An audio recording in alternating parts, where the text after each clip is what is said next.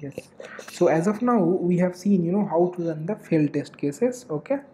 Now, every time, I'm running the test cases. Suppose I'm running 4 test cases, 2 are getting pass and 2 are getting fail. Okay. So this is might be because of network issue, server might be down, or any other issue, right? So after running all the test cases, okay, I want to run again whatever test cases got failed without manual intervention. That is without manual intervention. That's what I told, without doing any click, in single click. Okay, so once I'll do run this suit, I don't have to run again failure test cases. Automatically, once the execution of the entire suit will be completed, again it should go and execute the failure test cases automatically without any manual intervention. Okay, here as of now what we are doing, we are executing, then we are going we are going to the testng hyphen fail.xml, and we are doing right click and we are running the fail test cases, right? As of now manually we are doing. Now how we can you know automate without manual intervention? So I want to run all 1,000 test cases. Once 1,000 test cases got executed, then again go and check if any failed test case is there, re-execute once. Okay, re-execute once, then again how we can execute, so that we are going to see. So this again in TestNg we have a feature, okay, retry count we can give, we can write some logic as well, okay, to rerun the test cases or failed test cases. Okay, we can give the count how many times you want to run the failed test cases and all. Okay, so I have lots of we have lots of annotation in TestNg to achieve that particular thing. But as of now, our main goal is how to run this testng failed.xml file without doing manual intervention. Okay, so for that we have one class called TestNg. So TestNg, as of now we are knowing one framework only, right? But we have a class also called TestNg. Okay, in TestNg. So let me create that class. Okay, let me create that class.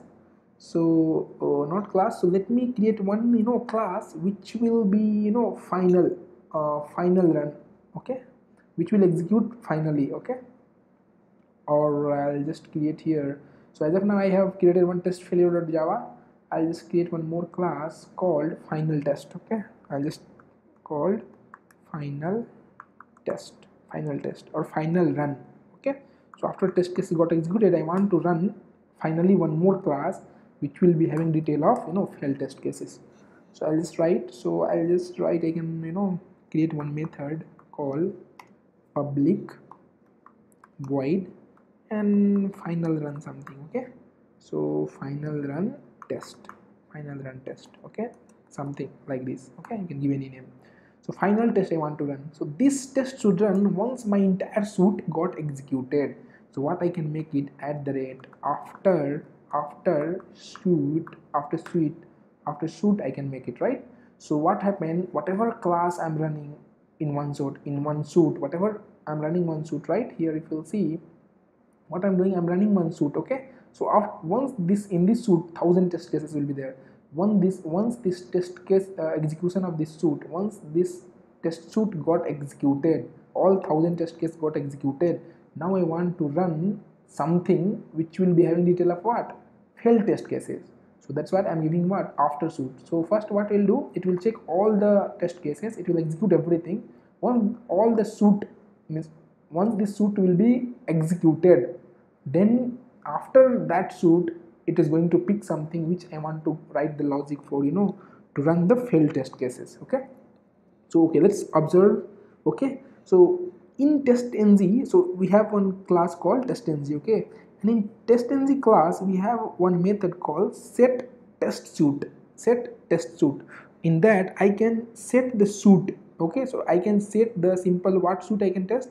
I can set the suit location of this test hyphen failed.xml in that. Okay, and which will run when, after shoot. Okay, this is very simple example. So what I will do, I'll create first if I want to access that method present inside TestNg. So what I need to create object of TestNg. Okay, so I'll create object of TestNg.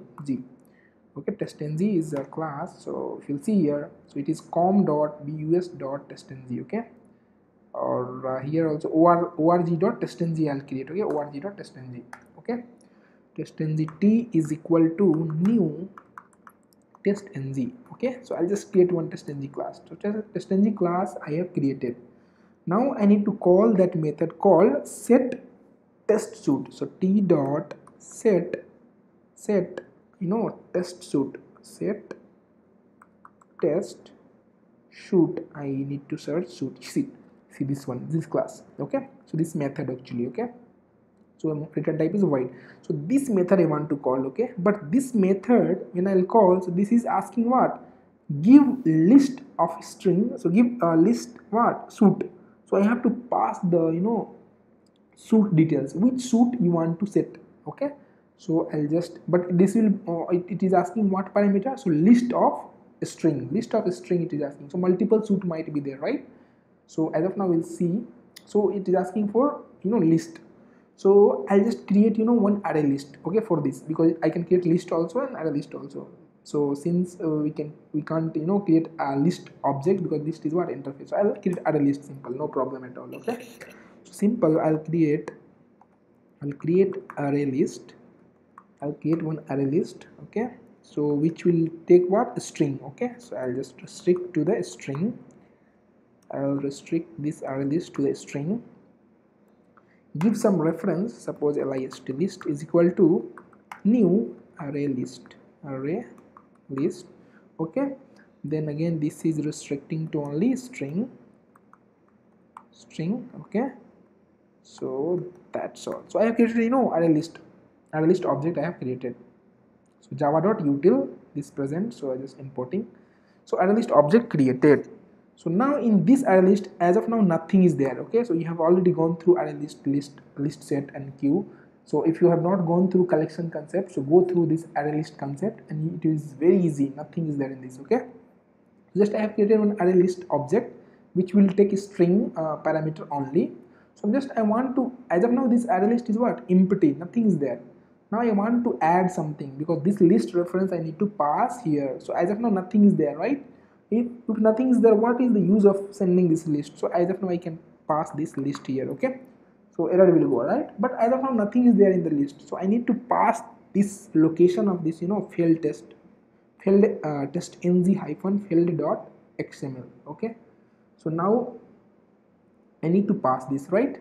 So what I will do, I'll just I'll just add this list dot add method is there. You already know if you have gone through the collection. So in this location, what I can do, I can add this failed TestNg hyphen failed dot xml. So I'll just go to properties. I'll copy this path.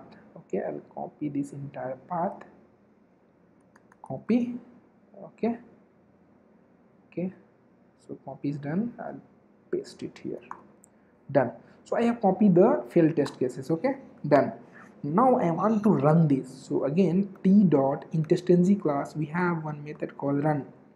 Done. What it will do, run. That's all. So that's all about it will take care of everything now. Okay, so now what we'll do in the shoot, where is that shoot? I'll just go to regression here. So now I'll add here only one class is there, what, TestNg test failure. Okay, I'll add more class, but this class name is what, final run, right? Final run. So this is very simple, you have already gone through with XML, TestNg.xml. So here I'm adding one more class. So now in this this regression same suite, two classes are there. Okay, test failure and final run. Okay, so this is entire suite. So once entire suite will be done, okay, once entire suite will be done, then my this final run final run test should execute. Okay, then what it will do, it will execute this failed hyphen TestNg hyphen failed.xml file, and whatever failed test cases will be there, it will execute only. Okay, so let's execute in the next.